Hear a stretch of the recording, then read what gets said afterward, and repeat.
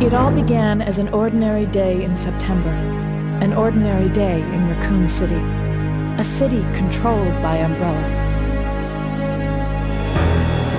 No one dared to oppose them, and that lack of strength would ultimately lead to their destruction.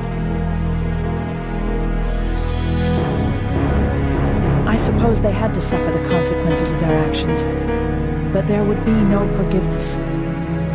If only they had had the courage to fight. It's true that once the wheels of justice begin to turn, nothing can stop them. Nothing.